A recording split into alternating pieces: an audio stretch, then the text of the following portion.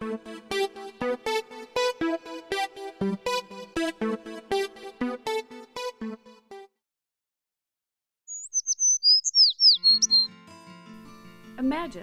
living in a neighborhood where you can walk out your front door and choose to do almost anything, and all just minutes away.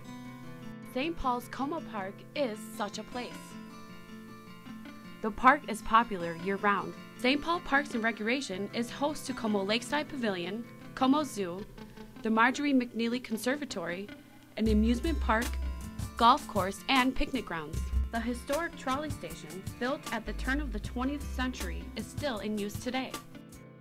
The Marjorie McNeely Conservatory, with its magnificent glass dome, houses 77,000 plants. The Gates Ajar, first planted in 1894, continues to be popular for wedding photos.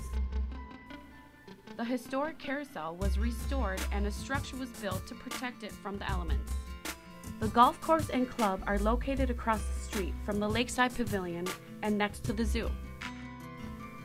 Como Park Zoo is a favorite for visitors with its Seal Island, Primate House, large cats building, African hoofed stock, aquatic animals building, and much more.